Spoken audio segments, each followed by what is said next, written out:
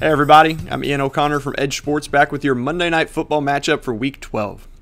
Last week, we previewed the Chargers, and this week we'll preview the other Los Angeles team, as the Rams host one of the AFC's best, the Baltimore Ravens.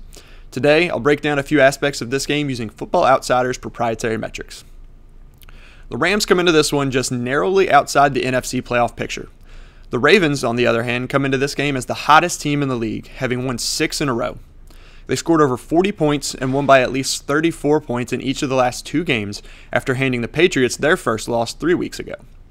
After their win over Houston, Baltimore jumped up to number 2 overall this week and owns the top rush offense in the league.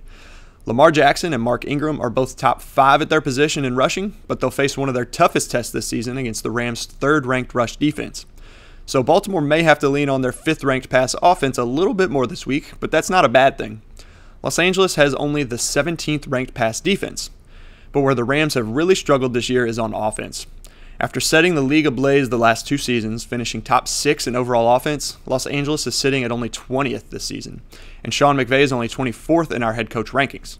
Jared Goff is only 23rd among 33 qualifying quarterbacks, and he's in for a tough night against the league's 3rd best pass defense that just bottled up Deshaun Watson and the Texans. It helps that Brandon Cooks should return for this game, but there's a chance that they're without Robert Woods. But they may not be forced to throw the ball as much in this one.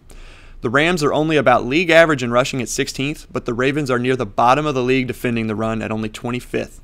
And Todd Gurley is coming off his best game of the season against Chicago after eclipsing 100 total yards for the first time since Week 1, and he'll look to build on that performance.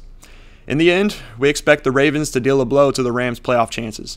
We currently have Baltimore with a 63.2% GWC. Enjoy the game, and join us again next week for a preview of Week 13's Monday Night Football game. And don't forget to follow us on social media at EdjSports.